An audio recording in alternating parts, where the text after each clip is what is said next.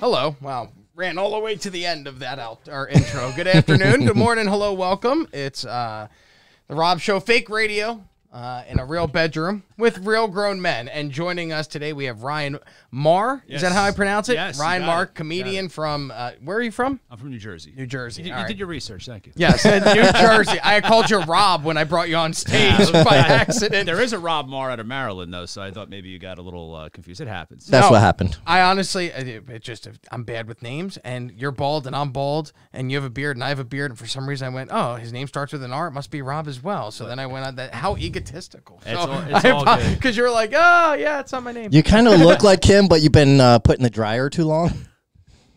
All right, so we're going to start off with hype jokes. Yeah. We're right now. I feel like TJ's just sitting in an open mic, and it's the worst open mic ever right now. Well, I enjoy having right. TJ's here out of more. I like having TJ here. Odd character, TJ Noonan. Yeah. But more out of convenience than anything. I mean, he's the only other guy I know that doesn't have a day job.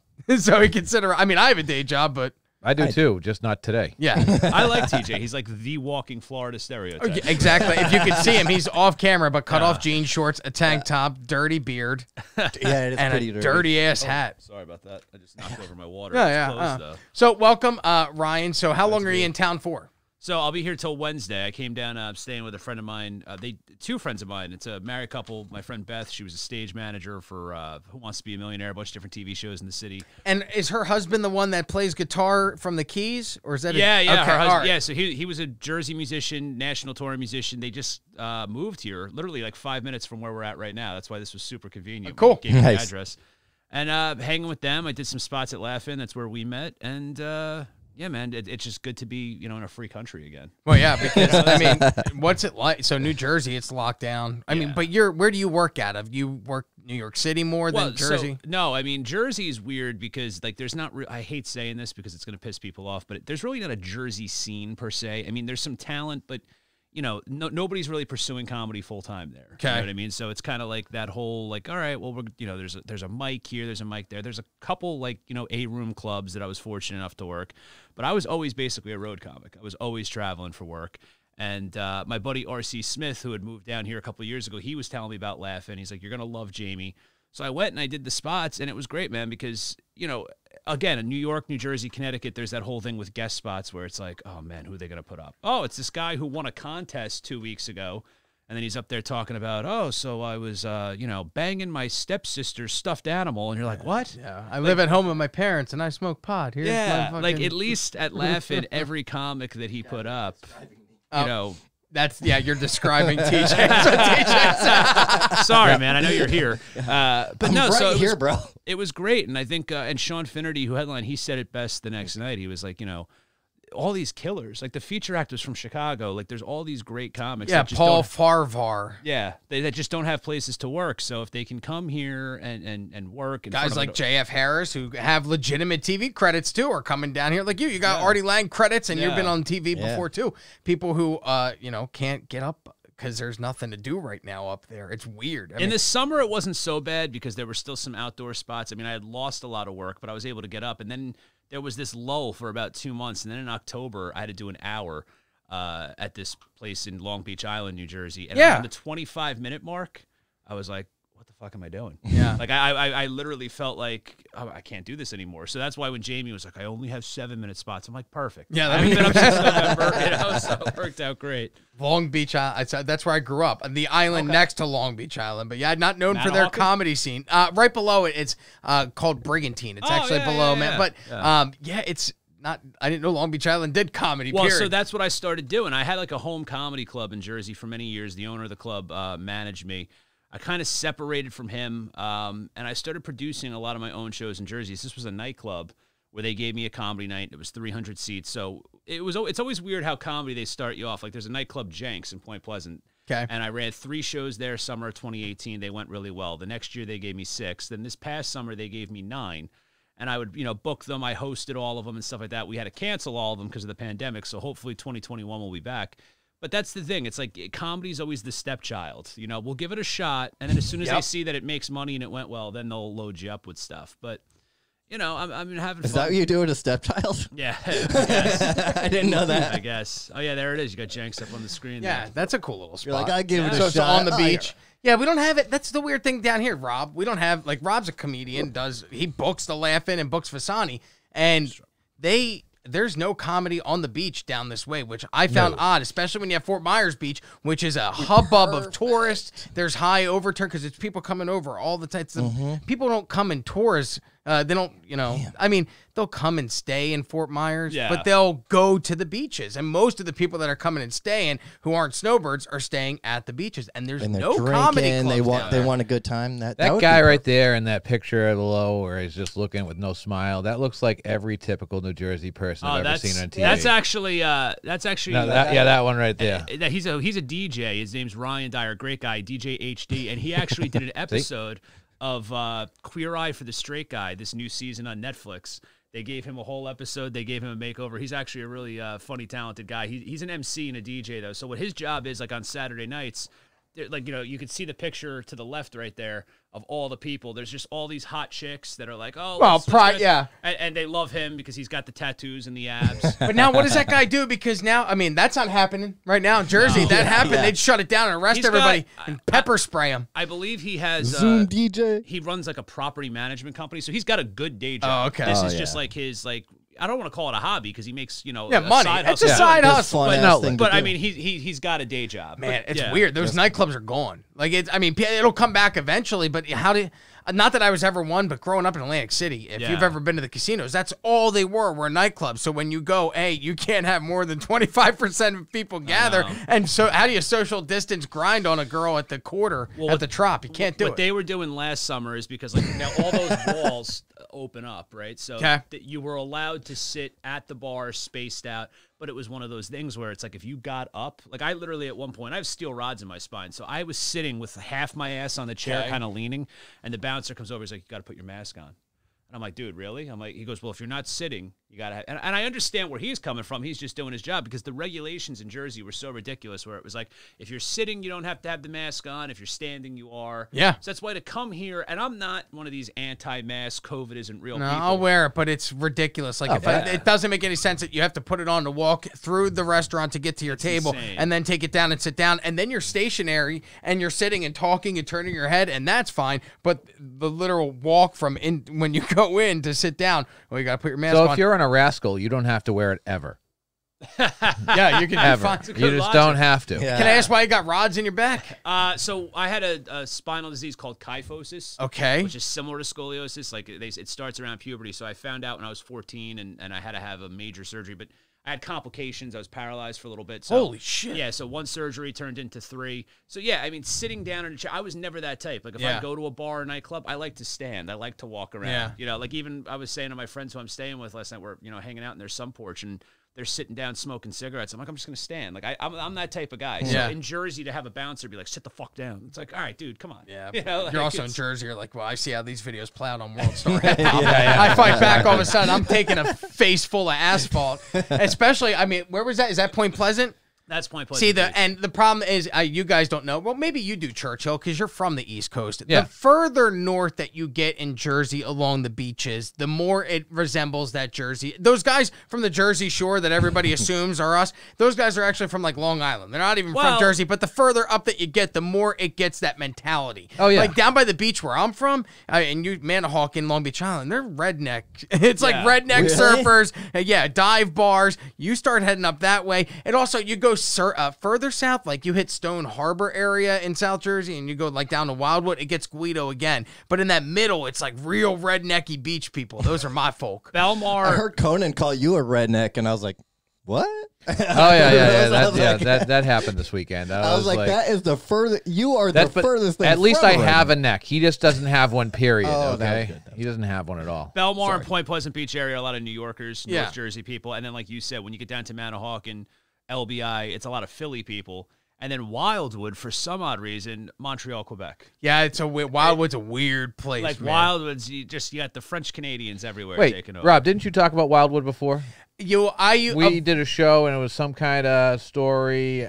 I don't know. Well, there was a kid that got stabbed on the boardwalk, and you ever hear those stories growing up, and then you're like, well, that's why you don't go to the Wildwood Boardwalk, because a surfer kid got stabbed. A dean something, and they started a surf foundation and a surf contest for him because he got stabbed and died on the boardwalk. But it was always it was the same thing with the girl with the beer bottle or the hot dog. Was it the gay? It was a really gay town. No, you sure? Not that I know of. No, I think you might be thinking of Asbury Park in New Jersey, which was home to Bam Bam Bigelow, the greatest big man so ever it was in the wrestling ring. It's home to Bruce Springsteen, who it's home to Bam Bam Bigelow. Oh, that's Robb's favorite person. We're gonna have to fight. Right? Well, we'll get into it. Asbury has become, a very hipster, but it was actually the gay community. There's a club called Paradise, and it's attached to a nightclub called the Empress Hotel, and I forget the name of the guy who owns that hotel or started it, but he was like a songwriter for Madonna. So there was a lot of the gay community into Asbury, and I mean they've made it amazing. It's well, just think of the name. It sounds like Asbury. It's very fitting. And Brucey wears those tight jeans, so maybe Brucey was trying to send some signals out from all the whole Asbury. He was drinking in a park. They got charged for you that. know what? That's not drinking. He had 2 shots of tequila. But yeah, I get it. What are you, 15, Bruce? You don't need to be doing shots of tequila in a park. Although it must be cool when you're at that level of fame where you're just riding your motorcycle and you stop and people are like, yeah, you want to get... Are you going to do Bruce? No. No, for the rest of the show, you can only talk like Bruce Springsteen now. Please don't. I know it's not my show, man. but if the guests have any rights... How long is the show? Don't let him do that. It's only 11:15. Only 45 more minutes. And we have air conditioning. So the only rats in this country. My problem with Bruce is just that performing in the Jersey Shore area, I actually did a thing for Nick Clemens Day, which actually became like a proclamation in New Jersey. I played, Clarence Clemens Day, and I played with Nick Clemens, his son. Okay. Well, the big man. And then Jake is the nephew that's in the E Street Band. So, but Nick Clemens put together this thing, and I did a comedy set, and I found out that it's not just for a Bruce Springsteen-oriented event. Anytime there's live music anywhere in New Jersey, on the shore especially, and look, it's very similar to Cape Coral in the sense that every place, especially in the summer, is having live music. Yeah. There's always going to be a band of 5 to 7 assholes sitting in the audience. They're like, oh, I heard Bruce is going to show up. Okay. And it's like, no, he's not. I'd be that asshole. So the equivalent of Jimmy Buffett in Key West. I would imagine. Basically, that's exactly what it is. Florida. And 100%. And it's weird too because there's this whole like angle that he's like the everyman, and the only encounter that I've had with him, believe it or not, it had nothing to do with a showbiz aspect. My girlfriend at the time and I went to go see Toy Story 3 in the movie theater at the Monmouth Mall. Okay. And it was showing on 3 screens on a Saturday night. So it just so happened that Bruce was in our theater. We didn't know until we were walking out. And you would have thought that it was like, Paul McCartney walking through the airport during the height of Beatlemania. Yeah. And I'm like, this fucking guy, he lives here.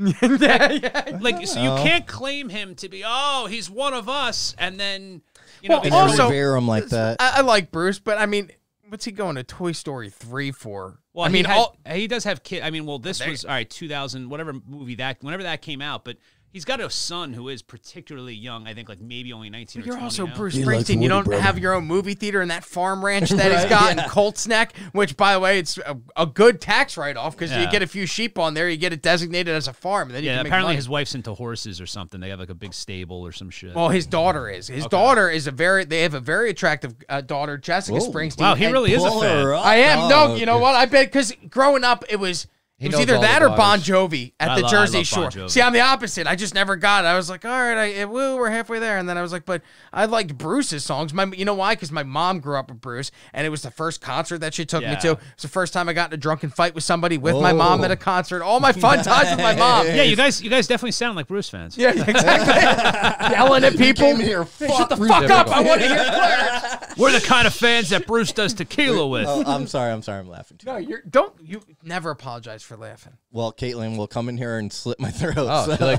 she likes horses. Yeah, Jessica Springsteen. Good looking she's girl. very and she like attractive. competitively. Yeah, no, I've heard that she's like a well-known equestrian, and the son just became a Jersey City firefighter, which I respect. Yeah, absolutely. Because you could, if you were... Be the biggest piece of shit. Yeah. You could do nothing. Exactly. That does look like someone is like, smile. Smile right now. Damon Wayans. Did you hear Damon? You worked with Damon Wayans at Visani's. Yep. Did you hear him say he talked about how he has one good son? Damon Wayans Jr., who is out and acting and doing comedy, and then he's got a really talented son who could do anything he wants. But his son went online and looked up Damon Wayans' net worth and realized what his share was and just went, I'll just coast until the old man fucking croaks. Oh, yeah. And you could do that when Damon Wayans is worth $40 million and you're dividing that by 4 people, you get 10 mil. Yeah, well, he's still got to write the paperwork on that, so I wouldn't guarantee anything at this point. Well, yeah. You know? But did you see the woman he was with? No. That's his longtime girlfriend and manager, the prettiest girl. It's just super sweet. I was like, yeah, good for you, Damon Wayans. You know, him and I have never crossed paths, but I mean, I grew up loving it. I mean, who didn't watch In Living Color? Fuck. You know, I'm 37 years old. I feel like if you're in that age range of 35 to 50, you definitely watch it. I'm right under it, 34, but I grew up with Major Payne. So I was like, I knew Damon Wayans. And then as I got older, I became aware of In Living Color after it was off the air. But growing up, it was always... Homie the Clown. You didn't know what that...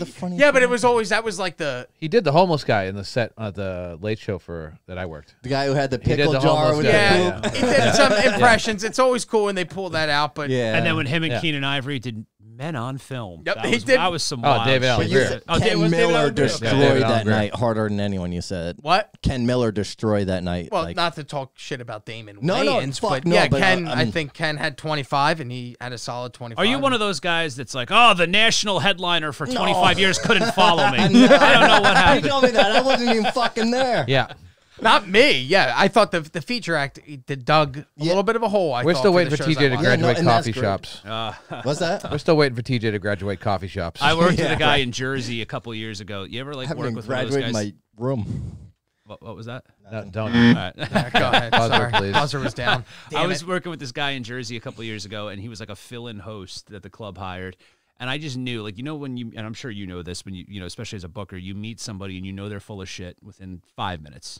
Yeah. And Every comic yeah. in Fort Myers, if you stick around long enough and you talk to enough of them, every single one of them's full of shit. Yeah, I could do 30, but really, fucker? So he starts with, you know, I'm really tired, man. You know, I was just on the cruise ship all week. And then so I'm watching this guy's set, and I'm like, this fucking guy, like, was never on a cruise ship unless, like, you know, he paid to go on a cruise. Like, there was just no way this guy was working anywhere. So sure enough, like, he adds me on Facebook, and I accept. And it's interesting because now I feel invested in his bullshit. I'm like, now I want to see the stuff that this guy posts, right? And it was the funniest thing ever. He was in... He posted something about how he opened for Tim Meadows at a comedy club in the Midwest, and he tagged the club in it. And he said, you know, sorry, Mr. Meadows, that you had a hard time following me. Which, right? Whoa. Even if that were true, well, You know, yeah. because he tagged it. Like, I tagged Laugh In Comedy Cafe the other night, so whoever runs their social media page, It's going to like, see it, hopefully. I'm an admin. Oh. This person, whoever runs that page of this club, actually commented, was like, you weren't on the show. Who are you? So this fucking nut job must have just been sitting home looking to see where Tim Meadows was working, and then puts that What an post up. odd comment to Oh my find, God, too. so Yeah, like, why would you hunt that one down? was Of all the people. Yeah, like, Of all the SNL characters you've possibly had. well, he's the longest running for a long time. Well, yeah, so Can I tell you? also most forgettable. So I liked him. on the opposite end of that, so I went up. I'm not going to say where it was. I'll turn the mics off.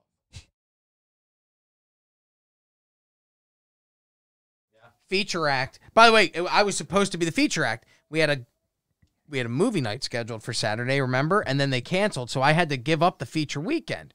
So I guess I got a guy to fill in. I went up and wanted to go see Paul, the owner, and see his wife. So I was in town. I went up and I did a spot.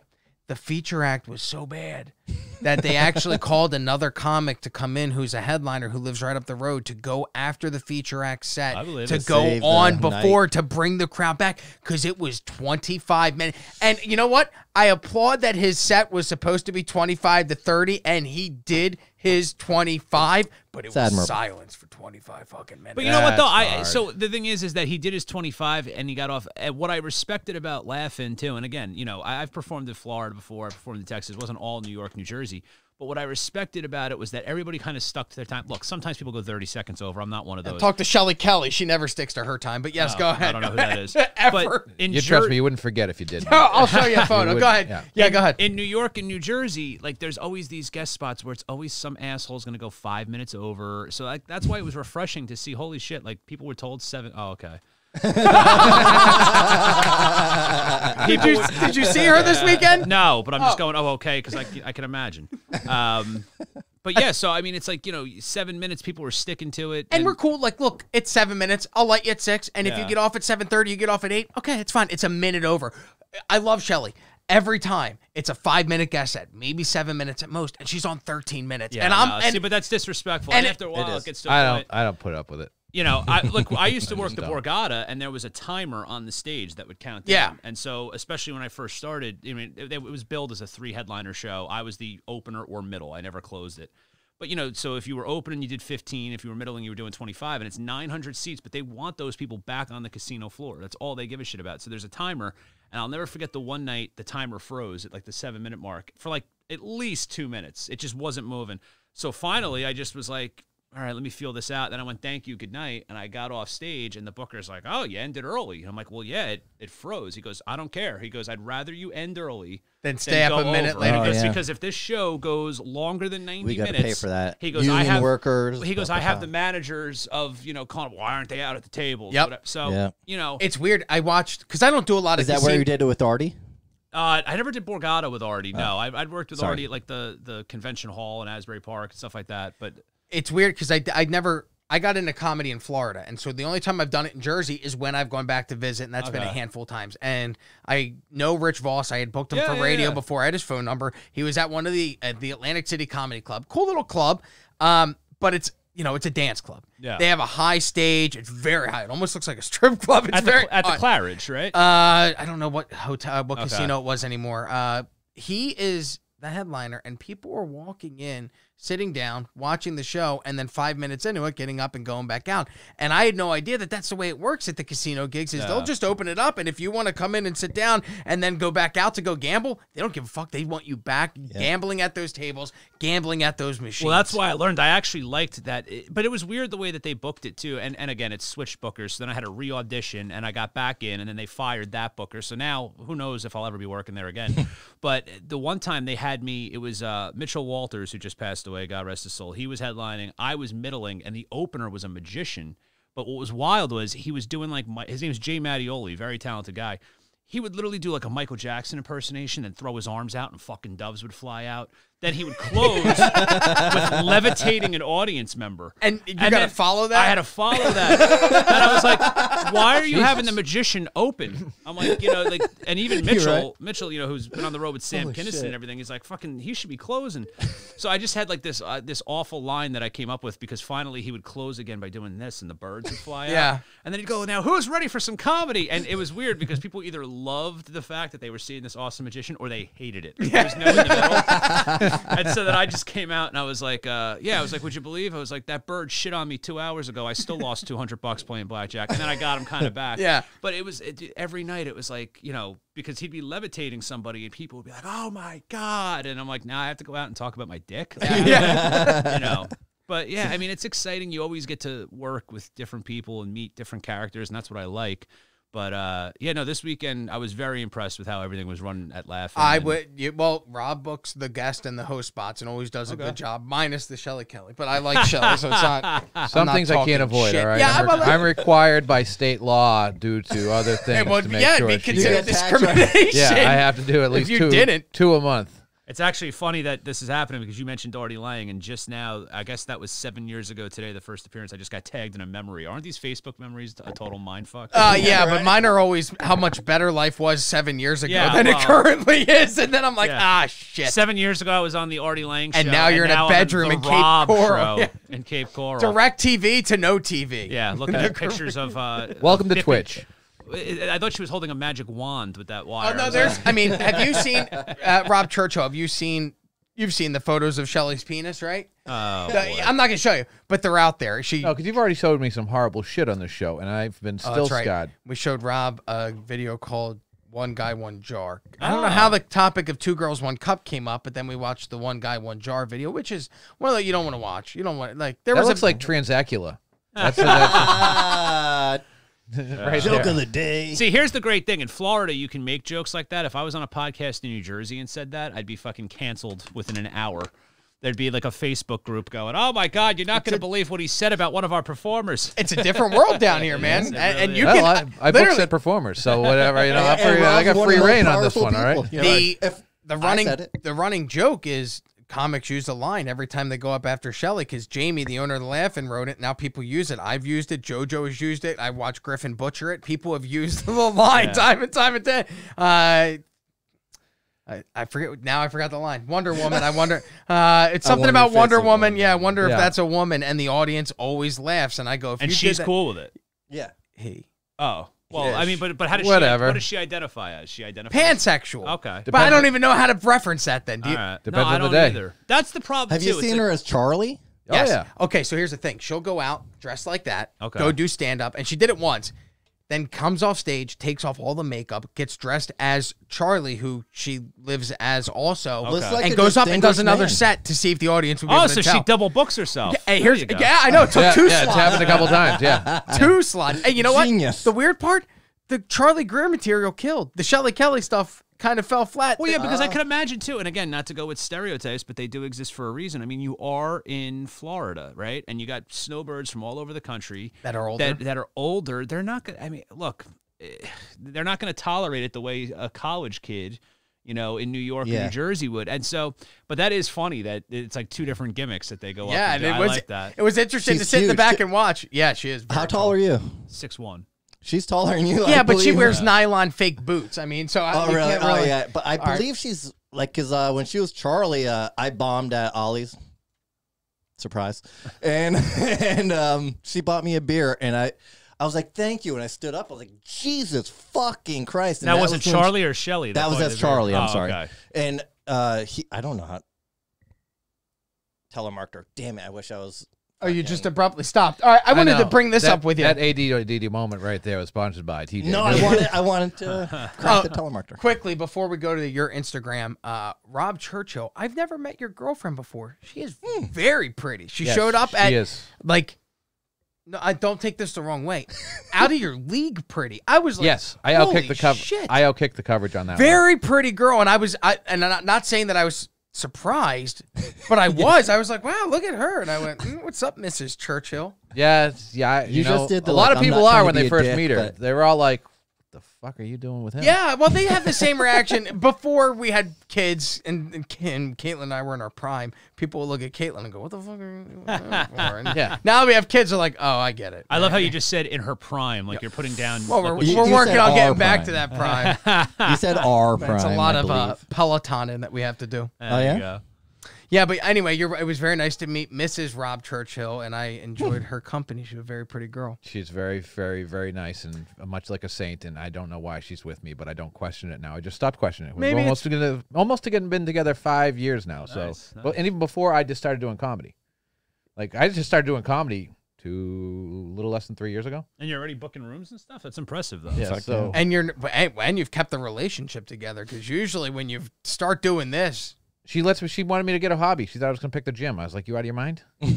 how about you? Has this ruined relationships for you? Yeah. Well, I mean, Especially being on a road. I mean, if you're a road comic. Yeah, well, I started in 2006, and I started by winning this open mic tournament, which really fucking blew me up to thinking that like I was going to be a star overnight. You got to remember though too, this was also around the time where Dane Cook was the biggest star in the world, and he had done it through MySpace. You know, Yeah.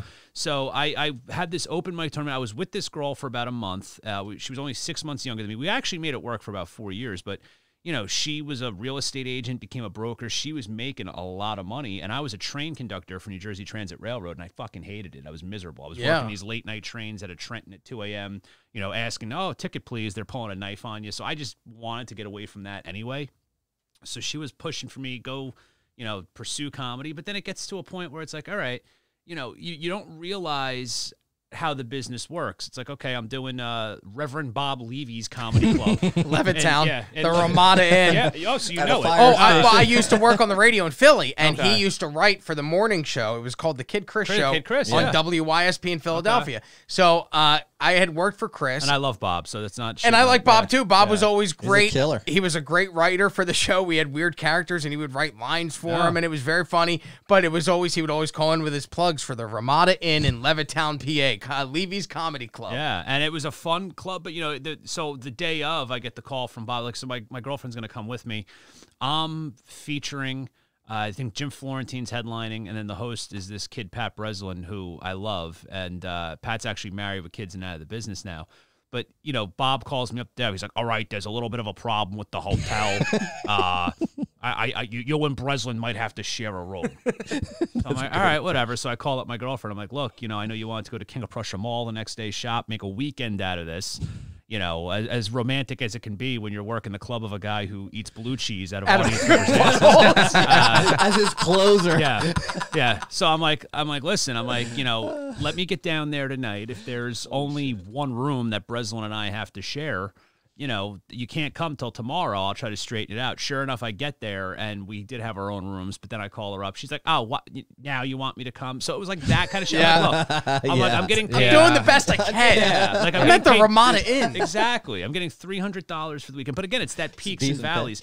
And look, I've experienced that with just, not even relationships, just with friends. Like when friends come see you perform at the Borgata, and you're in a suit, and it's none, and then you're getting comped into Murmur nightclub, and Lil Jon's spinning, and you have a table, and then it's like, where are you at next week? Oh, I'm at the VFW in Rahway. Like, there's no, and you have to be able to brace yourself for that. If you don't, you're fucked. You know, so that's why I never understood the ego of these guys. That, you know, they get a good gig. And look, I mean, maybe there were times when I was younger, especially I've been doing this since 06, that I had that.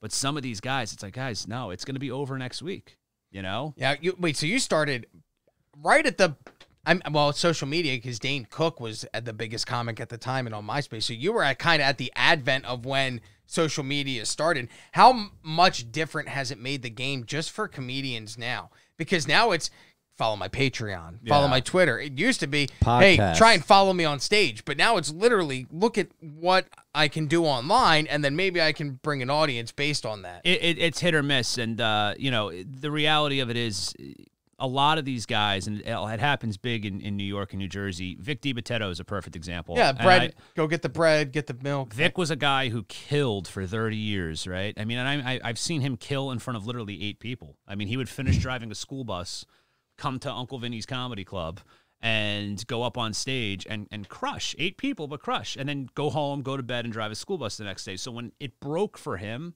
I was over the moon because I'm like, this is a guy who's got the chops to back it up. Now it's gone to this whole wave of any, you know, cute Italian guy that wants to go, hey, Nana sauce, yeah. Grandma had plastic on the furniture. Hey, you want a real meatball? I got 25,000 views. Let me headline a comedy club. And I'll tell you, some of the guys, they pull it off. Some of them fucking tank. Yeah. So it doesn't last very long. And, you know, we were talking about, you wanted to bring up the pro wrestling thing. I had started in the pro wrestling business as a ring announcer, manager, occasional part-time wrestler with the rods in my spine. I couldn't do too much. But I'm seeing that now. A lot of the guys that I became friendly with that went on to WWE, or guys that were legends at that time doing the shows, they're getting into stand-up per se, but it's really that one-man show aspect of, I'm going to have fans that are going to come and buy. And look, if you're Jamie Morgan at Laugh-In, and I'm not saying he does this, but I'm just saying as a club owner, if Mick Foley... Well, he did it. Foley was there before. A couple times. All right, so if Mick Foley... If Mick Foley calls you up... I was cooking that night. If Mick Foley calls you up and says, hey, I want to fill your club...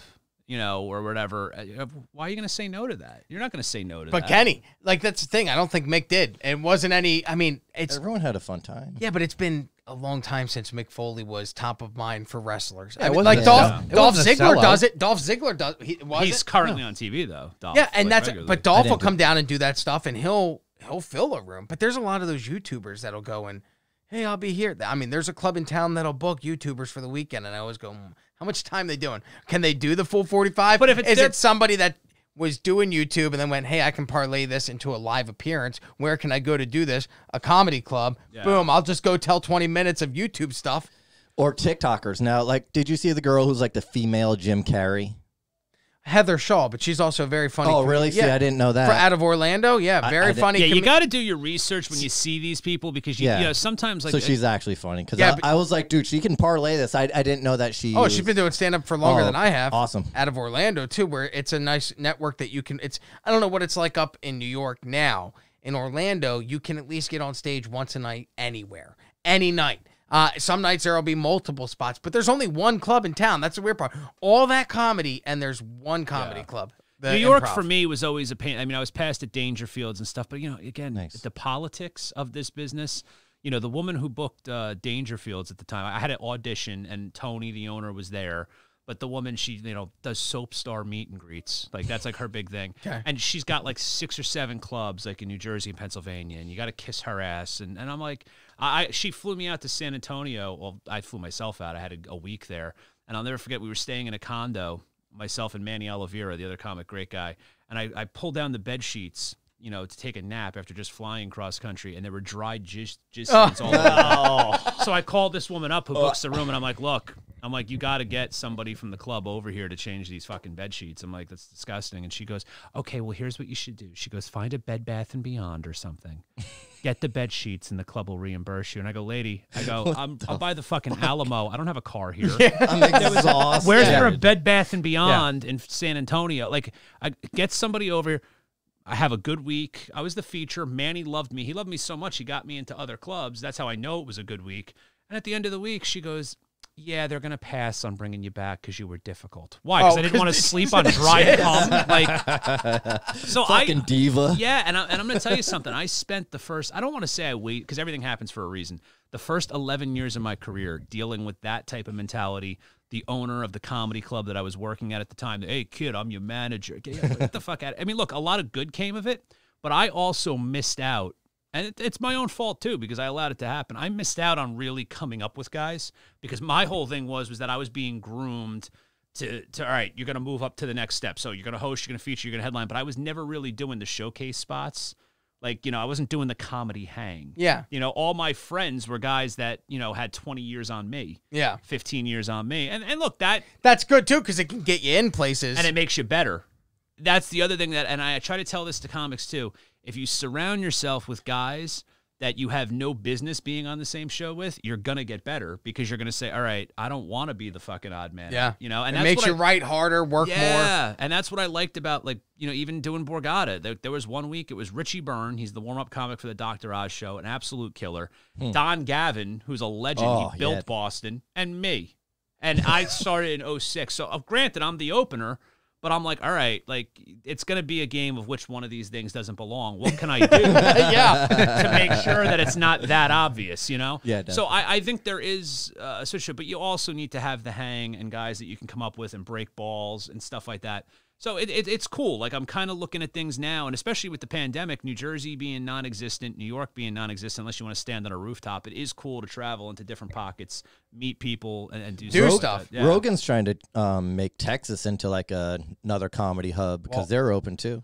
My buddy lives in Austin, and that was right when Rogan had started he had announced the move, and then they started moving the stuff there. He built the studio there. He's trying to move every doing the fucking Chappelle shows there. Yeah. But then then there was the COVID that shut it down, because Chappelle tested positive for COVID, so they shut the shows back down. I don't know if they're back open now. Well, there's a club, The Creek in the Cave, and I never worked it, but it was in Long Island City, and they're reopening in Austin. And the owner of that club, I've never met her. We're Facebook friends, Rebecca Trent. All I hear about is how this woman's like an angel. Yeah. What she and I actually admired some of the stuff. Like, you know, she would put together a Thanksgiving dinner for all these comics in New York that had nowhere else to go. You know, people that either didn't have their family or they were transient, they were from another part of the country. She always did these kick-ass things and was always running into trouble. And finally, with the pandemic, like, there was an announcement, everyone was sad, and I was pissed because I was like, fuck, I wanted to go check the place out. She had to shut down, but then it was just announced that she's reopening in Austin, Texas. So I'm seeing a lot of that. And Austin is that kind of area where I think it would. People love going there. Yeah. You know? So I think this is going to be an interesting time for comedy. The rules are kind of changed. I still think you're going to need New York or LA as far as, like, hubs. Yeah. Well, where you can work. Because, like, down here's great. Don't get me wrong. But, Rob, how many places we got? We have, I mean, in this area, within a 2.5 hour drive, you can hit the Miami Improv, you can hit Off the Hook, you can hit Laugh-In, you can hit Visani's. If you're lucky and with traffic, you can hit McCurdy's and Coconuts. And then just a little bit further, Side Splitters, then you get to the Tampa Celtic Improv. Rays.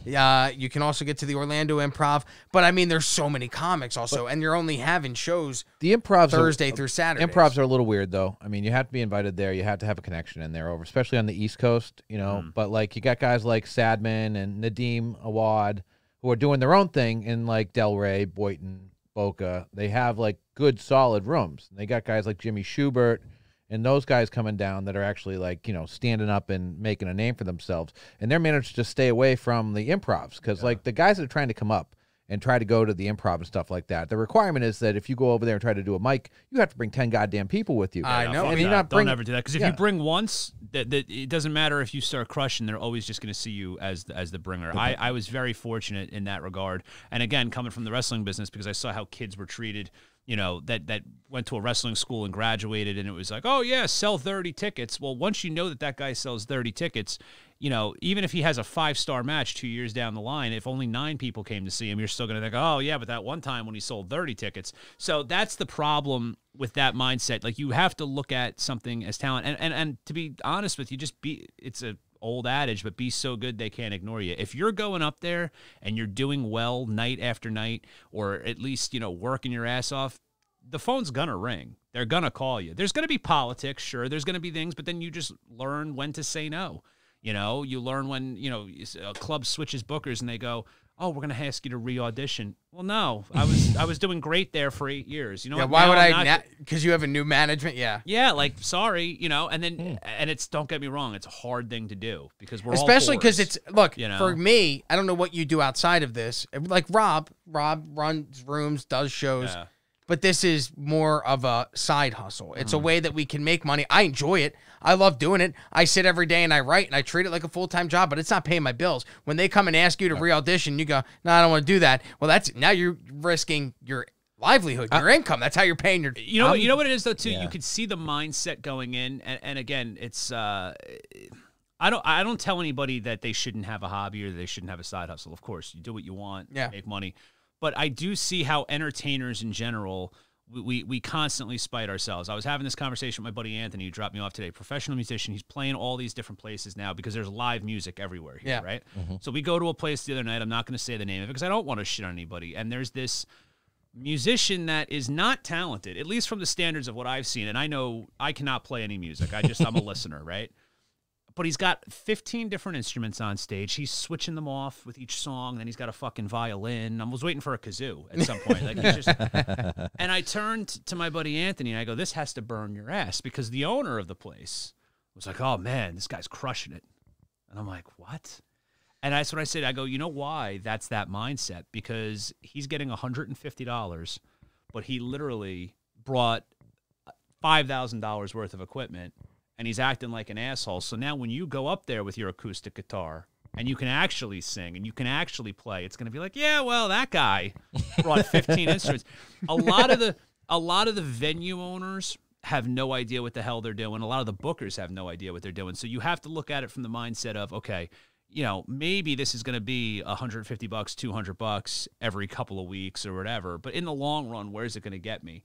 And that's how you kind of have to look at things. Now, granted, sometimes that can backfire. Sometimes, you know, you could say, that's not going to go anywhere, and it can wind up becoming a huge successful room. But if you have a gut feeling going in that this person knows nothing about comedy, and it's not going to last. Yeah. And I can only say that because I've seen it happen. And, you know, I'm not trying to come off like the sage, wise man. I've seen that happen. Well, I mean, you've been doing it longer than I think all of us combined. Well, right? yeah, I Rob mean, at 2.5, 3 years, and me at 4. I'm still Me at here, never. so maybe you shouldn't be listening to me. So I'm just saying. Well, you've I had think some that- career highlights. I think the difference, like I got when like I 3 when I book a show, when I have to like book a host and guest spots, I have to make I want to make sure it jives with the headliner and whoever the feature is. But I also know that I got to put some killers on to start the show, just so it keeps that energy level up. Yeah. Like I can't have and if I'm gonna have someone that I know is kind of weak, but I have to give them a spot, then I'm gonna put them around after a very strong host and between a very strong host and a very strong guest spot. Well, that's part of the thing too. So when I started in Jersey, my manager guy was such a dick that he would always be like, "No guest spots, no matter what." And again, I think I kind of benefited from that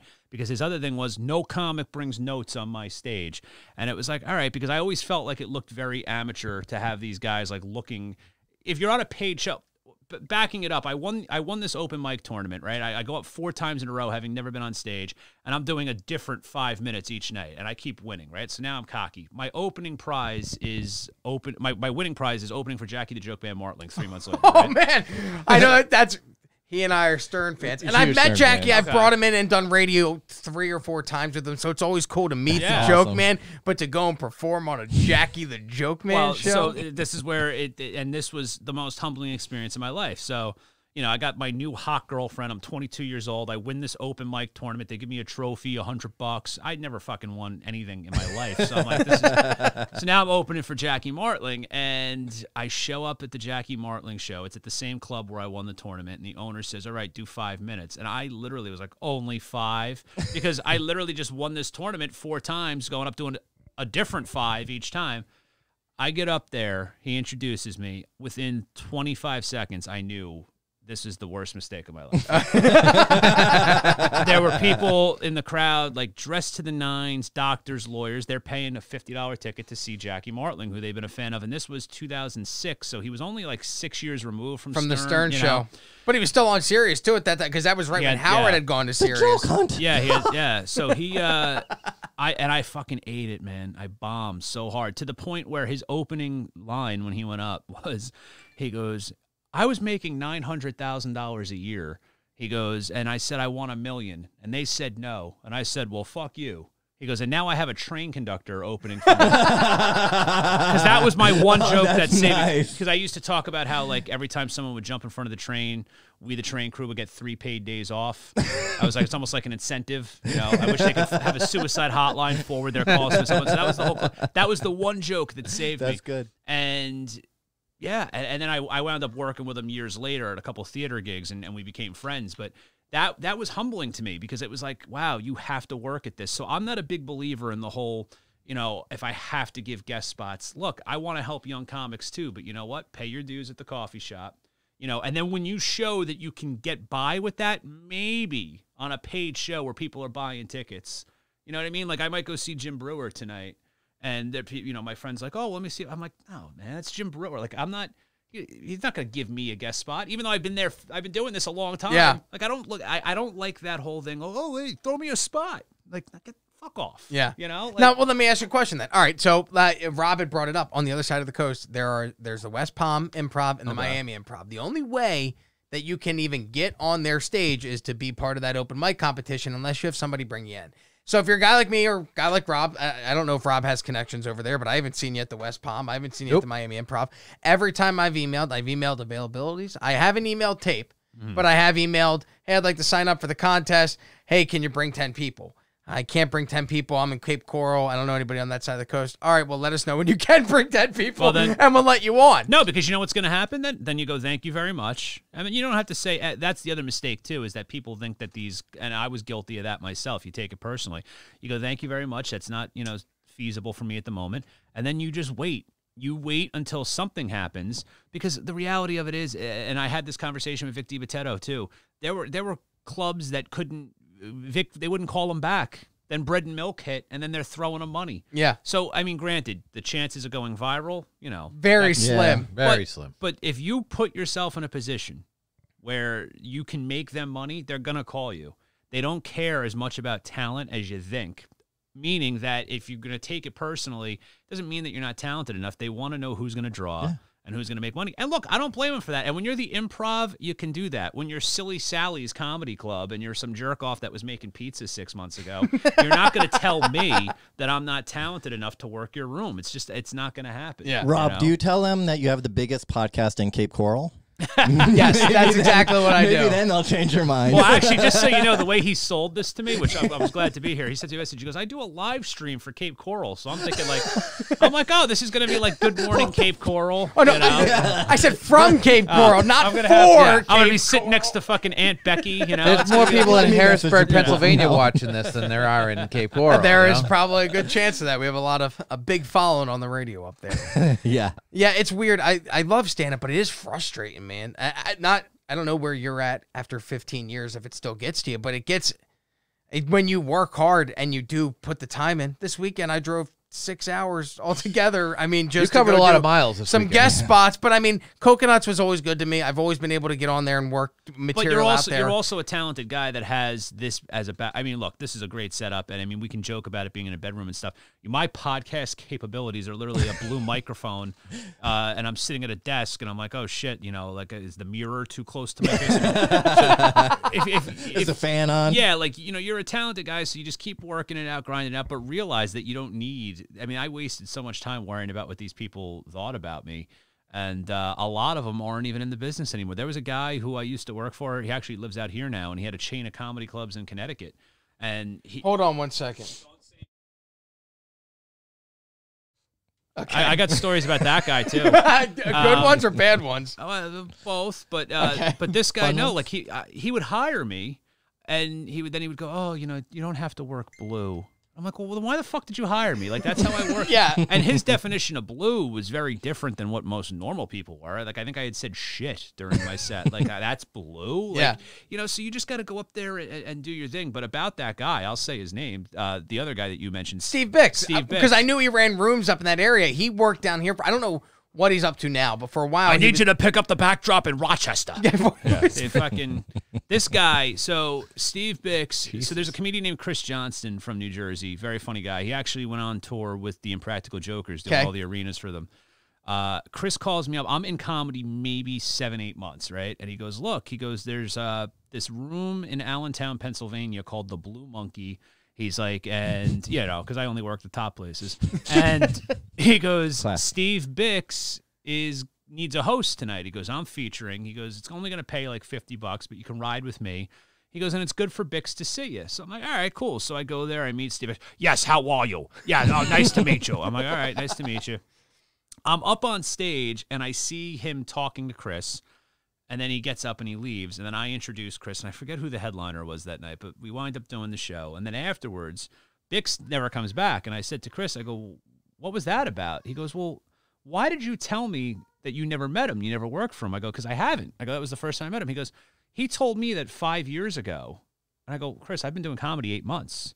He goes, well, he told me 5 years ago that he had you headlining a gig. This is how crazy this fucking guy is.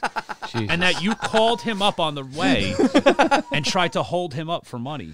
Like you said, like, oh, I want, you know, an extra. And I go, that makes no sense. I go, I have 15 minutes. I've been doing this a couple months. Yeah. Like, I was never a headliner for him.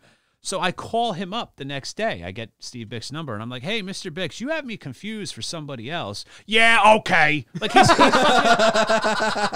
Jesus. then he booked me, like, you know, for the next couple of years. He didn't have really much at that point, but the last time I saw him, I want to say it was about 6 or 7 years ago.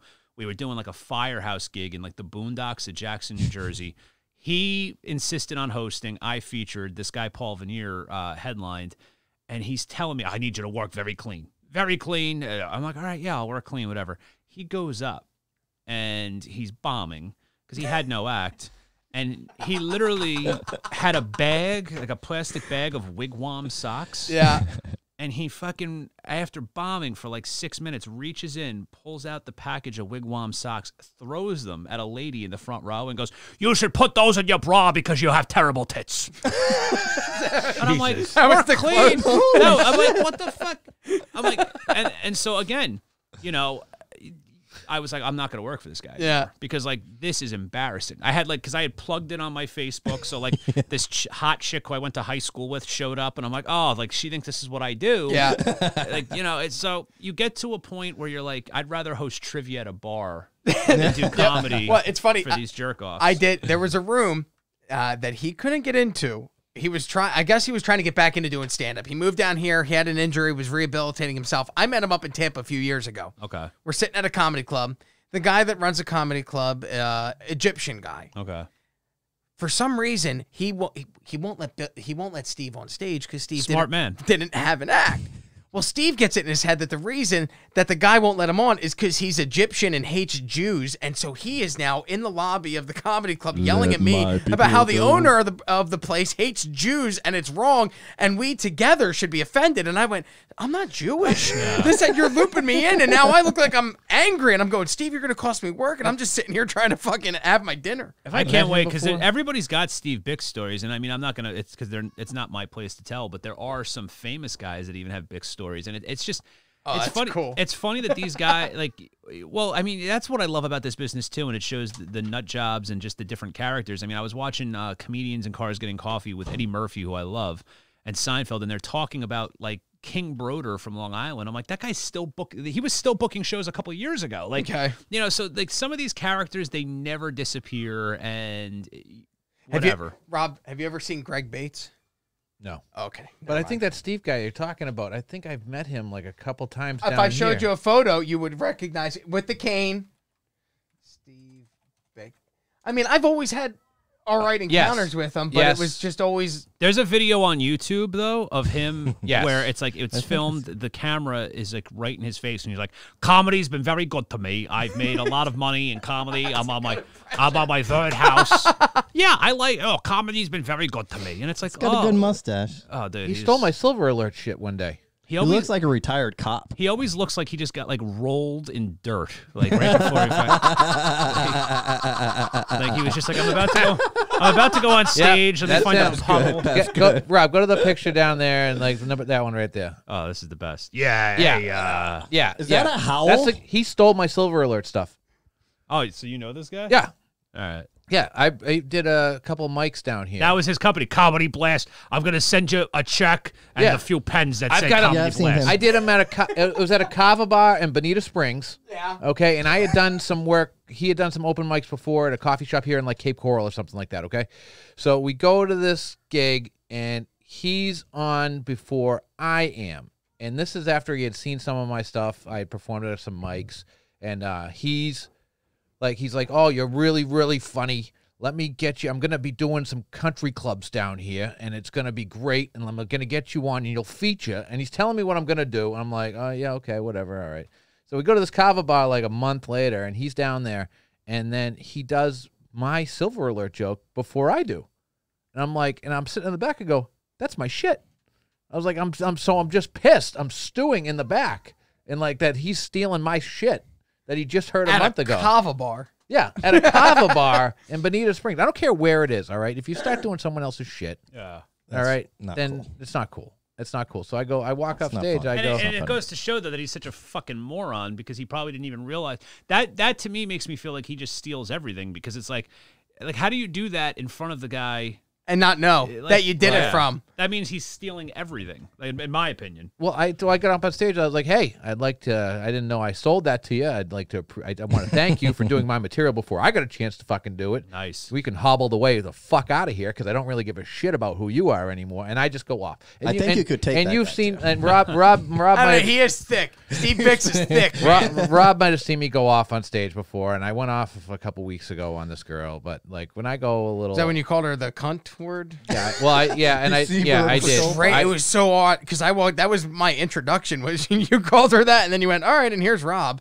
Yeah. All right. Welcome. As I was calling her a cunt, I'm apologizing to the family of three directly in front of me while this girl's over there. I'm like, I go, I just want to call you a cunt, but I fucking can't right now because I'm on fucking stage, and I was like in this family in front of me, going, and I'm so sorry this is happening. And the wife of all the three, the two guys and her, he goes, it's okay, she's been that way the whole time. I was like, oh, fine. And I just started continuing to tear into her, just not giving a fuck. Ryan, have you ever been attacked on stage? No. I had a couple, situations where, again, doing that home comedy club in Jersey, which I don't even like plugging them anymore, but I was there for so long. He would always insist on doing this late show Saturday that made no sense because it would be he would do an 8:30 show that would be fucking packed, and we'd have to rush through it to do this 10:45 show that would maybe have 15 people. Yeah. And, 7 of them were like comps. And there were a few times where, a few of those situations got pretty hairy. But like what you're talking about, I feel like I used to be so much angrier on stage. No, I mean this. Like, ever since I left working for them, like I've been such a happier person in general that I feel like my whole, not that my act has changed, but like, I don't know, man. I came up in that time where it was like, you got to crush hecklers. And reality is that if you're doing your job well, you're not going to have that many hecklers. And I don't care. There's comics out there that have made names for themselves by going, oh, yeah, watch me own this heckler.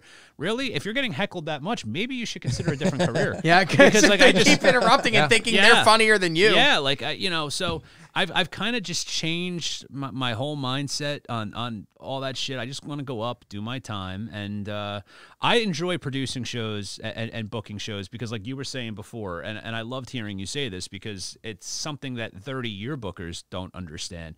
I like to put together shows that make sense, that mesh, where, you know, even if it's 3 headliners that I feel are at equal value, I'm like, all right, we're going to make this It's like being work. a DJ almost, like putting the songs together, Absolutely, that flow, right? you know, and it's like you got to know how to read a room, and certain rooms, certain things are going to work. There's comics that I love that I would put in certain places that I can't put in other places because I just know it's not going to work. And what I started doing is kind of like what Rodney Dangerfield did in the 80s, and I'm not putting myself on his level. I'm just saying in that essence of, like at Jenks, which we talked about earlier, I call it Ryan, Maher, and Friends because I host it, and I have 2 features and a headliner. They all get paid very well. And it's cool because I know, all right, I could put these 2 with her headlining, or I could put, you know, him headlining with her opening because I know that it's going to mesh well. And why wouldn't you want to work together with someone that you like? Yeah. You know, like I'll call these guys and I'll go like, all right, I want to have you feature, and oh, well, can I bring so-and-so with me? You know, we can ride together. Sure, you're going to save a tank of gas? Come on down. Yeah. There's this attitude in Jersey and New York with the club owners of, hey, it's my club. You're not going to tell me who to put on my stage. It's like, fuck off, you know? There's too much of that where you just see a lot of, you know, a headliner doing one act and then, you know, the feature act doing crowd work the whole time. And I'm like, who booked this shit? Yeah. This just doesn't make sense. It's madness. Well, all right, let me ask you, since everything had been shut down and things are starting to reopen a little bit, what have you been, I mean, stand-up's your full-time gig. What have you been doing when it was closed? What did you do for a living, and how do you pay your bills? So I started, I mean, I always, and I made no qualms about doing it. I always drove Uber and Lyft because I felt like, first of all, it also gave me great stories. I love writing, so I would always love meeting people in my Uber and Lyft and sharing in their experiences and talking about it. I always, you know, dabbled in podcasting, and I started doing these character videos that were so fucking dumb, but people loved them with like Snapchat filters. So I kind of started almost like a cameo type of thing where I was like, look, you know, send me $25 and I'll do a 2-minute video curtailed to what you want. Cause I had always done private roasts and things of that, you know, nature. And then with the wrestling stuff, so I started in the wrestling business kind of as a kid, and it's kind of come full circle now. My buddy Tommy Fierro, he ran 80s Wrestling Con, which was this great convention, and we always talked about doing stuff together because I had a lot of friends that went on to WWE and stuff like that. And then finally with the pandemic, he was like, we're going to do these virtual signings. That's what we started doing. We have a hotel in Wayne, New Jersey. We fly these guys in.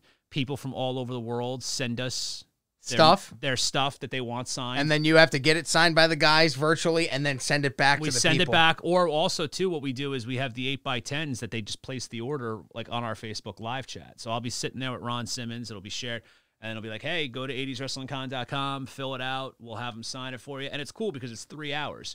So I only filled in the one night. He had a host, and I filled in with Coco Beware. And, yeah, because I had known. Are you a wrestling fan? Yeah, okay, yeah. all right. I want to make sure we're all. I know you right, are. Look at you. So, and so there's this girl, Vicious Vicky, who's awesome. She does the pre-show. She's a wrestler. Okay, and she's probably going to get signed because she's only been like in the last 2 years of her wrestling, she's already had a WWE tryout, which is like pretty unheard of. Like to only from 2 years from when you take your first bump. She hosts the pre-show, and then I sit with these guys or girls for 3 hours. And it's cool. Some of them I've worked with in the past, so I have some stories to go off of. There's a chat, so someone can ask a question, I can add to it. And it basically turns into almost like a 3-hour interview. With the wrestlers. Yeah, like the last one we did last Monday, we had the Powers of Pain, Warlord and Barbarian. And I had worked with Barbarian, but I had never worked with Warlord. Okay. So it was cool to like get them together. Yeah, and I'm having so much fun with it, dude, because it doesn't even feel like What's work. the coolest name that you really had? fun, dude. Well, so far for you. Well, Ted DiBiase was really cool because I had never $1 million worked with him. man, son. Yeah, and he had a lot of great stories. I'm really looking forward. March 8th, we're doing Wendy Richter, and that's like because that's super rare. Okay. And a lot of people don't realize that if it weren't for her and Cyndi Lauper, I mean, everybody talks about Hulk Hogan and Mr. T, and there's some truth to that. But if it weren't for her and Cyndi Lauper, there would have never been WrestleMania. That connection that was made with MTV. Which is what led to WrestleMania for that war to settle the score. That was all Cyndi Lauper, Lou Albano, and Wendy Richter. That Goonies are good enough video. Yeah, like, so, you know, that's going to be really cool. The Godfather we have in August. So 80swrestlingcon.com is the website, but you know, He now was the pimp, right? Yeah, Yeah. And what's being really cool about it now is that because these guys are talking about how much fun they're having doing it, we're getting a lot more Other guys who are interested in doing it. That's cool, awesome. man. Yeah, so I've been having fun with that. Like I literally, I just drive up to this hotel an hour from my house. You know, we take a COVID test because these guys are flying in from, you know, different parts of the country, and we sit there. There's 8 of us in a room, and we just pass pictures back and forth. I get to see action figures. People send their belts, which is wild. Yeah. Like some of these guys like have the replicas, but then one fan from Australia like sent in, he actually paid to have like the old replica tag team title. Holy He shit. paid like $2,000 and then sent it to us. And I'm like, Jesus, like The this is- trust on this fella. Yeah, no. So we have a lot of fun with it. Oh, That Mike sounds Rotunda. awesome. Yeah, we had him the week after DiBiase. Man, that's cool. All right, so Yeah, that Bray Wyatt's dad. and you know what's weird, man? Those like the Instagrams for classic wrestling, they have like as many followers as these cam girls. Like Well, so- there's like yeah. that loyal of a following Oh. to sex and wrestling. Well, you know what? I think a lot of it, I think the reason that this has been such a hit too is because of the pandemic. So again, they were always in-person signings, but now it's to a point where people are really, they're sitting home. Nostalgia's huge. I mean, Cobra Kai was the biggest show on Netflix. I Yep. love it, you know. Well, look at these- the boxing nostalgia. matches. Tyson versus Roy Jones Yeah. Jr. was the biggest match of the year. And now Yeah. they're talking about Lennox Lewis and Evander Holyfield That's have what I both heard, been too. asked to see if they want to fight Tyson. Nostalgia, people, for some reason, even though it's been 30, 40 years, the best wrestling for me, man, when they bring a guy back out from the old days that I can Without go, doubt. like, it brings back that, because my kid will watch it, and we'll watch it together, and the guys now are super talented. Before it used to be, how big are they? Yeah. It used to be they were superhero-like human beings that were bigger than life. Now these guys are... Some of them are jacked, some of them are scrawny or thinner, but they're all super athletic. Doing And that's what you're 10 watching backflips. is that. Yeah. But I miss, like, to be honest, like when they would bring out, like if they brought out, I don't know, The Undertaker in a week from now. That's what gets me excited. Even Yeah. though he's retired and he was out a bunch, it's when they bring those old guys. Bring back X-Pac, but he's got like hepatitis. So they can't let him fight. But I like all that old stuff. See, I like the 80s stuff. It's great here, but then they go a little overboard right now because everyone's seeing it. They're seeing Cobra Kai success, and like That's cool. And like as wrestling fans, you've been in it for life, so you know like who you want and who you want to see. But they just brought back Punky Brewster. I just Fuck's saw sake. that. For fuck's sake. I I saw mean, that. I was really, gonna say, it's there's going got to be overboard. limits. I mean, don't get me wrong. Soleil Moonfry, she looks good. In Giant 2020? Ja- Yeah, I think she actually had a breast reduction because I remember being upset about that when I heard about it. No, because she was smoking You're like, it was hot. one of the worst days of my life. She was smoking hot. Yeah, she's All seen- right. Hey, you know, everybody ages differently. Yeah. Yeah. It's a diplomatic way to Four say it. ugly guys judging her. It's Well, fun. but right now too, it's also a great time to be a wrestling fan. I mean, I'm not big into All Elite Wrestling AEW, but they're on TNT, and now WWE, as we see the Punky Brewster Peacock original, WWE Network is a part of Peacock now. Yeah. NBC. So, Oh. and that's what's wild for these guys, and I love seeing that too because these are guys that I grew up thinking, oh my God, they're larger than life. I had their action figures as a 5-year-old, but then they're telling me how cool it is that they'll be walking in a Walmart and a 10-year-old will be like, oh my God, that's the $1 Million Man. Yeah. Yeah. Because he's played him in the video game and he has him Has on the network. action figure, and they'll Yep. get the video games where they bring out the old characters. Yeah. Who's the coolest guy that you've ever met? Like, I don't know. I don't want to say biggest name that blew you away, but Yeah. guy that you watched and then was like, I don't know, became a buddy or was like cool to you. Al Snow is awesome. We did a couple indie shows together, and then we wound up. I did the roast of the Iron Sheik. There was a company called Kayfabe Commentaries that I have to give them a lot of credit. They really kind of changed the game of how like the wrestling shoot interview was done outside of WWE. They kind of forced WWE to change their game a little bit too and start going, all right, we're going to need to put these good documentaries out that aren't just glossing over the negative. Like, because Kayfabe Commentaries would pay these guys to come out, and it was before the podcast and whatnot. So they did these roasts, and Al and I hit it off, and Al's a very funny guy. He never got into stand-up, but he's like an encyclopedia of wrestling knowledge. And so he's been a guy that I always like to pick his brain. Like, you know, his whole big thing, we're out one night and, you know, some fan comes over and starts, you know, talking about work rate, you know, typical internet wrestling fan that has no idea what he's talking about. And Al says, let me ask you a question. And the kid goes, what? He goes, what's the best match on WrestleMania 3? And the kid goes, Steamboat Savage. He goes, no, you fucking idiot. He goes, Hogan and Andre was the best match at WrestleMania 3. He goes, that's what sold 93,000 tickets. He goes, and when you see the WrestleMania 3 promo or highlight reel, what do you see? You see Hogan slamming Andre and dropping the leg. He goes, yes, Steamboat and Savage had a 5-star match. He goes, but no one gives a fuck about that in the grand scheme of things. And I love that mindset. It's the same thing that can be applied to comedy, where these guys are like, oh, well, you know, that guy's a hack. Yeah, that hack just got a standing ovation. Yeah. So worry about rating your shit. Well, that's what I know. The guys who are calling that guy the hack are usually the guys who are, well, my material's so, you know, well thought out and planned, and that's why maybe it's we'll hear that a lot. Guys who overly thought out. Overly thought. Oh, my material's overly thought. They just didn't get it. Nah, motherfucker, you didn't deliver it right because they're going to listen and they're going to laugh. You made it sound like you were reading a thesaurus, for Christ's sakes. No one wants to fucking hear that. I don't want to listen No one wants to hear that. You know what I like, though, and I hate to think of myself as like the old man or the veteran, because, again, we're all in the same way. But I look at it like this, and Al Snow taught me this, too, in the wrestling aspect. It's funny how it all goes hand in hand. Al, when we were going over the match, I was managing this kid, Danny DeMonto, against him. And Al says, all right, what do you want to do out there? And Danny and I both go, sir, whatever you want. And he goes, yeah, thank you, I get it, but what do you want to do? Because Al was willing to go out there and take bumps and do that shit and put on a good show, because he goes, I'm on this show, you're on this show. It doesn't matter that I've done this, this, and this. We're on the same show. So I treat comedy that way, too. Yeah.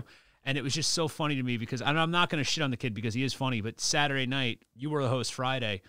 The host Saturday was very funny, but he had a little bit of a rough time, and he kept talking about how great the first show was, right? He was like, oh, that first show was fucking great. First show was great.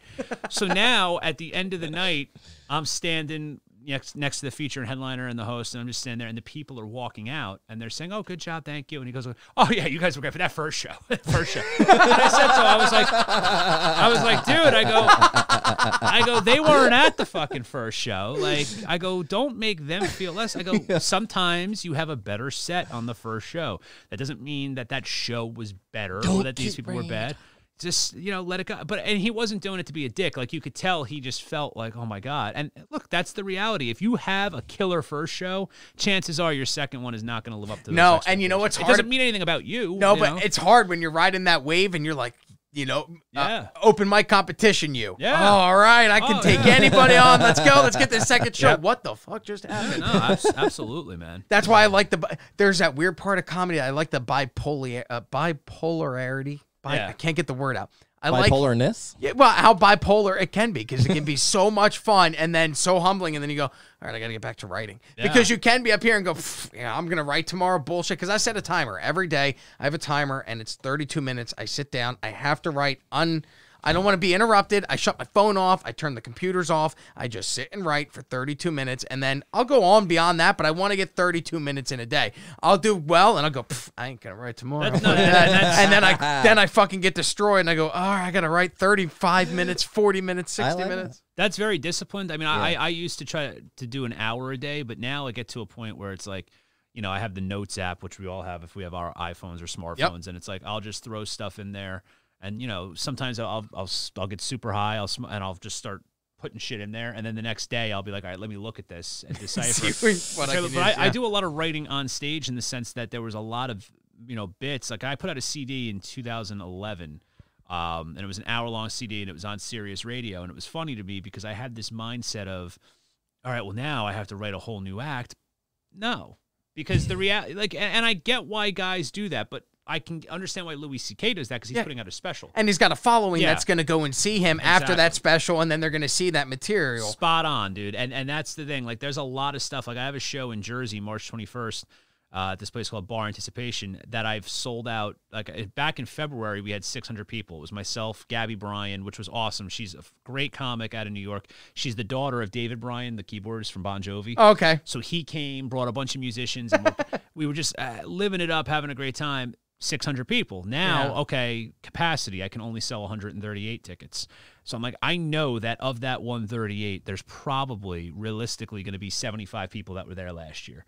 I'm hosting the show this time instead of headlining it. And I'm like, I want to do all new shit, because, like, they just saw me a year ago. I think it looks very inauthentic for me to go up.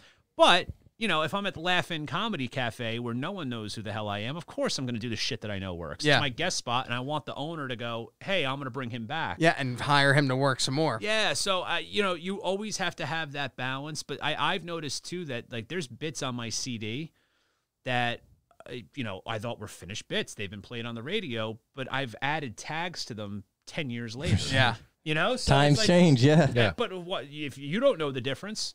And what are you going to do? You're going to look the archives of SiriusXM Radio. It was a CD that I put out. It's not like it was out on a label or anything like that. And a lot of the people that come to see you that know you want to hear the jokes that they are coming to see you for. Like if a band put out an album and they went and they didn't play any of the songs on that album, they'd be like, what the Well, there is a degree to that. So back to the Dane Cook thing, I remember seeing Dane Cook at the theater of Madison Square Garden. This was before he was actually selling out the Garden itself. And that Harmful If Swallowed was the big album that came in, but then Retaliation was his follow-up. When did Vicious Circle? That was the one that was when he started. That was like the third one. Okay. But it was Harmful If Swallowed was the Comedy Central special and the CD. Then Retaliation, which was pretty big, and he was doing the theater at Madison Square Garden. And Retaliation, I want to say, came out on a Tuesday. His show was on like a Friday. So obviously I expected that he was going to be doing some of the stuff that was on Retaliation. Yeah. I mean, the CD just came out.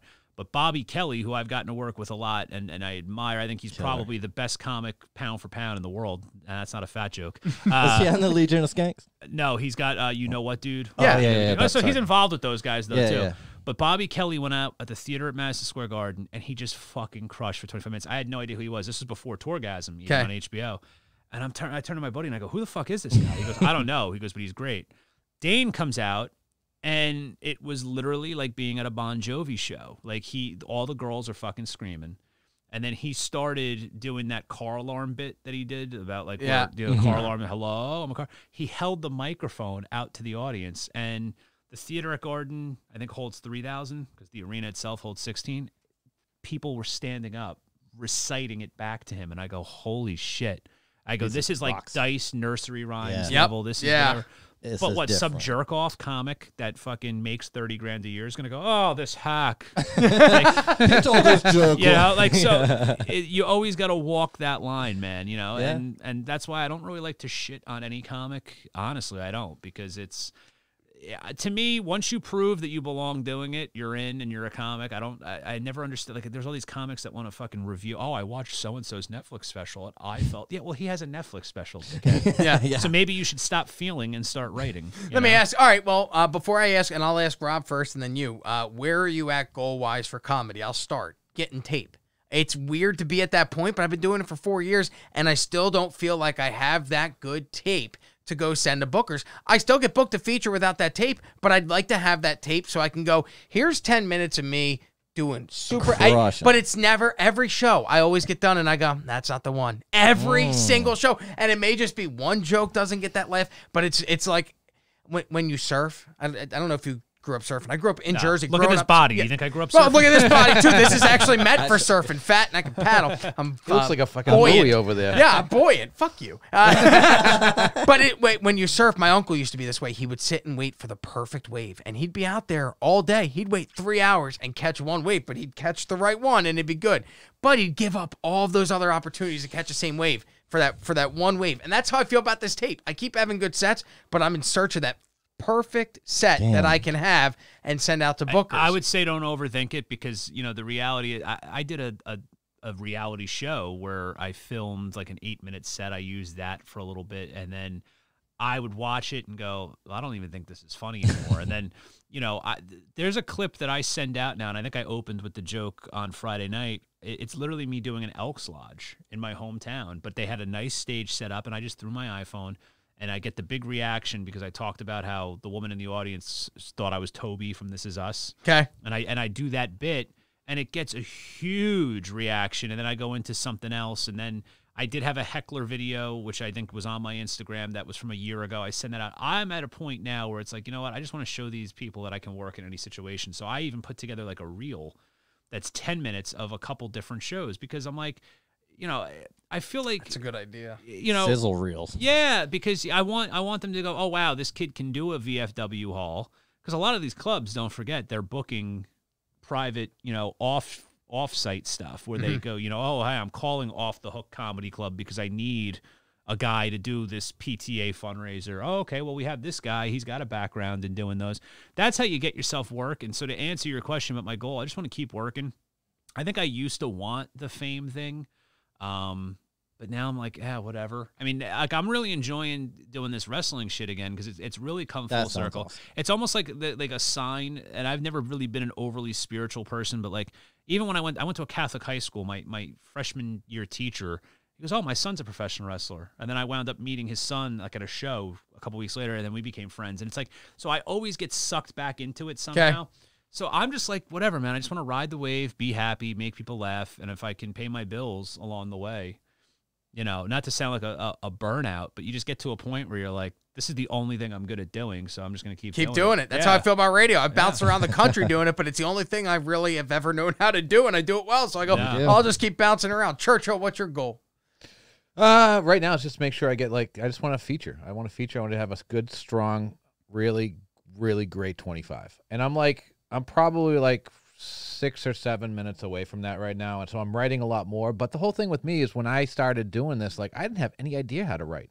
Like, I'm still working on how I write personally myself, you know. That's been my thing for the last, like, I don't know, 7, 8 months. It's just figuring out my writing style. So even in the last couple weeks, I've written like 15 minutes worth of material. I've tried out 8 or 9 minutes of it on stage, and it's worked. It's done really well, you know, but it's got to get better. So I just want to get my 25 feature because, like, I have a real full-time job that I go to every day. 2 kids, but it's honestly, Caitlin gets mad at me. But I spend all day in here thinking about stand-up. And then when I'm not working, I'm going, all right, well, how can I get to be working? What can I do? And that's why I run rooms like fucking Elks Lodges.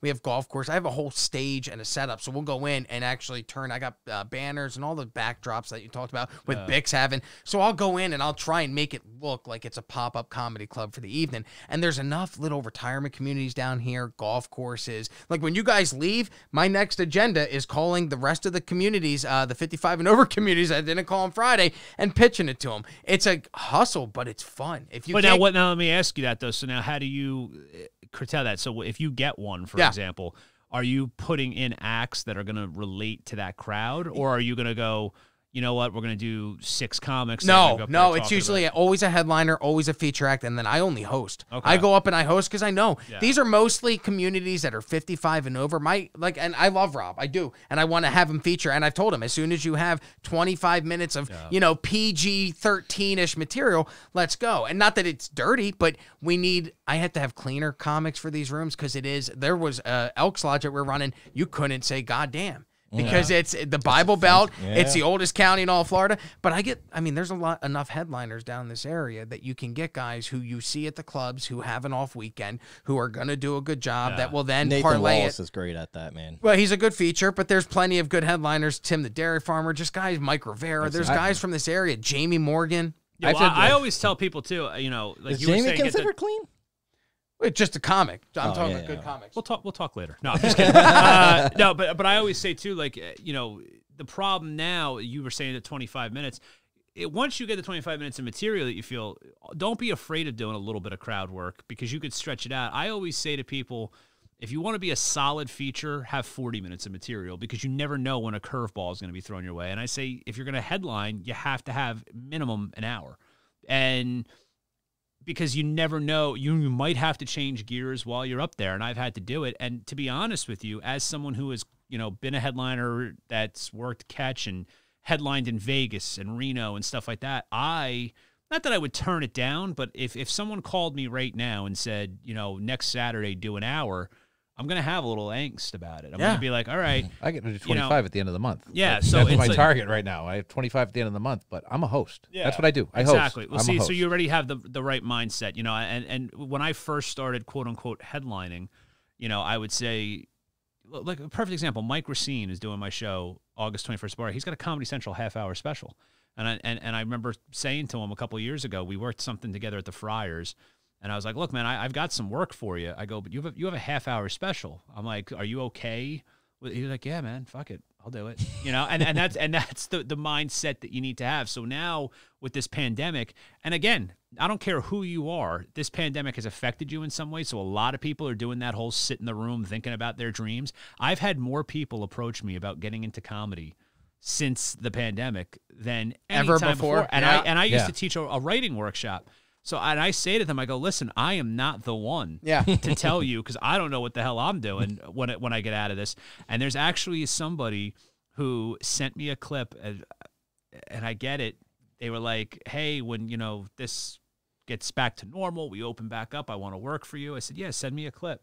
The clip was all Zoom shows. And I said, do you have anything from stage? He goes, oh, no, I've never been on stage. and I'm telling you, you laugh, but that's what you're going to see. Yeah. There's all these That was people me, I'm now. sorry. There are these folks that are doing 6, 7, 8 Zoom shows a week. They're calling themselves comics, and they're in for a rude awakening. And I hope that a lot of them stick with it, because obviously that's the dream. I don't think anyone ever dreamt of sitting in their living room and staring talking into to a a screen. computer Well, they're screen. used to silence right now, so it'll be very effective when they get on stage. Okay, so it'll be very effective. But I'm like, you know, I thought my open mic to Jackie Martling transition was bad. I'm like, wait till these fucking people.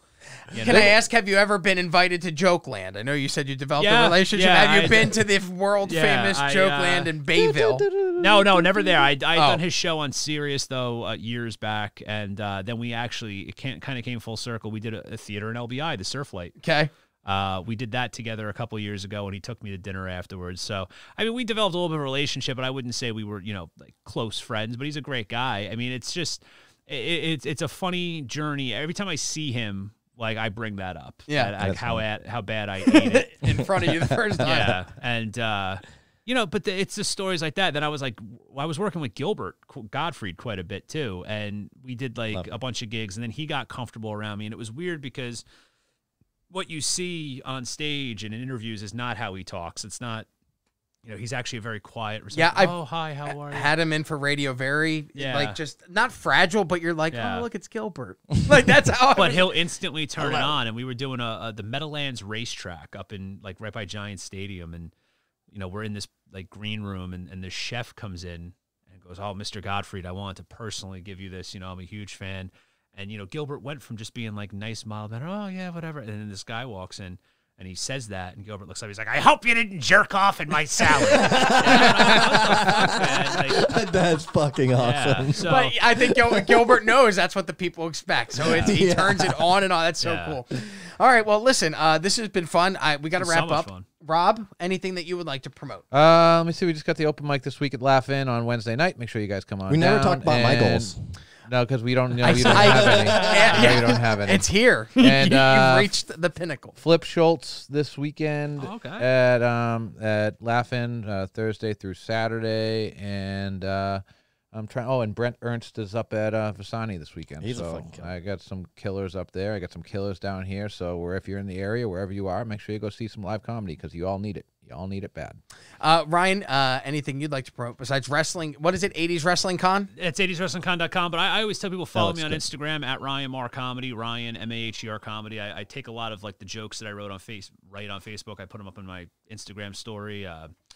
Yeah, and like I said, I mean, I've got a lot of friends down in this area, so I'm going to start probably coming down here a little bit here and there until shit gets back. You know, and even if shit does get back to normal, it's always good to just have places to go, man. I've always loved Florida. I've loved the weather. I like the people. So, yeah, been hopefully I'll be working with all you guys a little more. It's been a lot of fun down here since we reopened May 9th, but it's amazing the number of comics that have all of a sudden popped out of the woodwork. Yeah. It's fucking amazing. Yeah, but you know what? I mean, again, be so good. You know, if Yeah, that they can't tell you no. Yeah, if you're doing the work, you know, let them call you. I mean, that's the thing. It's gonna. I like that though. It's gonna weed out people that have just been taking up stage time. That Have you, before I let you go, you mentioned doing Dangerfields. Are we getting past there? Did you ever get to meet Rodney himself? no. So Rodney died in what I think 04. I started comedy in 06. Okay. Oh. But my thing with Dangerfields was too. It was just like any of that city grind. Unless you could line up 4 or 5 spots in one night, it wasn't really worth it because I was paying gas and tolls to get there.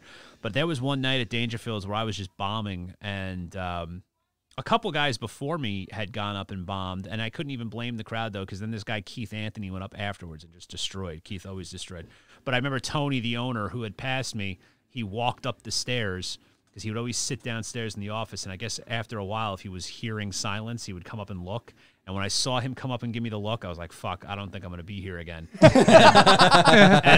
like, I didn't get a call for like 3 months. And I used to get like, 2-3 spots a week. And then 3 months later, it was so weird. But that's, again, the no rhyme or reason to this business. So they shelf me for 3 months, and then they call me and they go, you want to host this weekend? Which was like a huge promotion. Yeah. Like, because it was like, oh, wow, $150 to host instead of, 25 or 50 to do a spot. All right, yeah. I mean, and then like I was kind of back in, and that's why you just learn to roll with the punches with this business, because none of it makes any fucking sense. Well, I think 2020, I was telling my buddy and I were talking yesterday. He works for Live Nation out in Austin. Okay. Had a great job. Literally knew, like everybody knew, okay, shit's fucked up. This is going to be weird. He knew things weren't going back to normal when they canceled South by Southwest, because that was the bread and butter all year round. They're building towards that weekend. And he called me. He goes, I'm going to be out of a job soon. I don't know when, but it's going to. And then, so his life went from work. He worked his way up to like a concert promoter within Live Nation, was doing really well, gets laid off. And now he's buying things at pawn shops and turning around and selling them for a profit. And he goes, look, it's not what I was doing before. I'm not making what I was making before, but I'm happy doing it. I like doing it. I'm making money. And he was like, you know what? The one thing that I learned in 2020 was that you can't plan. The shit's going to go sideways. Just like you said with stand-up. You can't, if you're going to go up there with 25 minutes and you have to feature and you only have 25, you're going to be fucked, because things can get, a curveball can be thrown at any point. Here's how I'm looking at it too. I mean, because I dropped like 40 something pounds. I'm trying to lose more, but like I can't deal with the fucking cold anymore. And that even when I was fat, I just couldn't handle the cold. Each year it got worse. Tough. I'm looking at a situation now where I just like, I call my friends Beth and Anthony up, and I'll just be like, hey, I want to come down. And then, I'll hit you guys up if you got the spots, and if it pays, fuck it, great. That's Living how I'm the looking dream. at it. That's honestly how I'm looking at it, because it's like, what am I going to do? Like, as long as I can be home to do the shit that I need to do with these wrestling signings and whatnot, and promote my own shows in Jersey, fine. But like, really, what's stopping me from doing that? I was always living out of a suitcase anyway. Yeah. A lot of the clubs, even pre-pandemic, were shutting down. City Steam in Hartford, which in my opinion was aesthetically the nicest comedy club in the country. I mean, just fucking awesome. Gone, before the pandemic. So you say to yourself, this business boomed out of bars and restaurants. Granted, the dynamics have changed with social media, whatever. But again, if you're that good, you're just going to keep working. So, why do you think those are, you think it's overexposure now? People have Netflix, Hulu, Amazon, so why do I need to go to the club when I can just watch this? Is that why there was a decline towards the end before the pandemic? Yeah, and it's not just comedy. I mean, it's everything. It's trends. Like, again, the people who I'm staying with, I mean, he was in a cover band called the Benjamins, and they were sponsored by Coors Light. They were each member was making over 6 figures to be a cover band. They were an original band, but they got latched into this cover band circuit. And Jersey, the rock clubs, I'm talking from like, I turned 21 in 2004, but I had heard about it from the 90s, and it lasted up until 2008. I mean, there were these killer rock clubs where bands that were cover bands would bring in 1,000 people to these rock clubs. Yeah. And it was just huge. And then all of a sudden MySpace hit. And then it was like, oh, we're going to, MySpace was huge. And people discredit MySpace a lot, but it was very huge, especially for music. And then we went into Facebook. And now what we're dealing with too, you asked earlier about social media, is that, it's the cancel culture thing. Like, now guys that are 40 are guys that grew up on social media doing all the bonehead shit and stuff like that. Yeah. And now everyone's a little more reserved, a little more whatever. So things change and things evolve. It's just now with technology constantly, evolving at a huge rate, people, aren't going out as much. They're not. And again, and when you have my TV, why would I go? And I liked going to the movies before. Yeah. I did. It was fun. And now I've gotten accustomed to sitting at home watching the TV, and I can watch the latest movies on TV. They're skipping, like there's, was it Universal that's skipping going to the movie theaters directly and going straight to home delivery. So it's like, you know what? They're cutting out the middleman altogether. But I was reading about the Golden Globes last night. I didn't watch, and I'm like, oh shit, no. Nomadland. I'm like, I just watched that on Hulu the other night for free. Yeah. And they're saying like that's going to clean up and win like Best Picture at the Oscars. I'm like, oh, that's wild to me. Yeah. That, like, it's just a different world. All right. Well, listen, it was fun having you in. So much fun. 80swrestlingcon.com. Yeah, check that out. But Maher Comedy. Ryan Maher Comedy. Ryan Maher Comedy on Instagram. And yeah, man, let's just keep doing the dick jokes and paying the bills. Churchill. What's your social? Rock Golf. You can find me at Rock Golf on Instagram. Rock ROCGOLF. All right, and that is it for us. We'll be back Wednesday. I have air conditioning again, so we'll definitely do this on Wednesday. Nice. And joining us on Wednesday will be Stacy Steele. And Rob, if next, I know you're off. And Steve Bix. Yes. And Rob, if you're free next week, please let me know. I'd love to have you back on a Monday. I'll be around. I think maybe. I don't know. All right, Let me cool. check. I'll Well, find thank out. you very much I'll for find coming, out. Ryan. TJ, thanks for sitting there. No problem. Appreciate it. You did a lot. And we'll be back Wednesday at 11 a.m. Until then, see you soon. Take care. Bye-bye.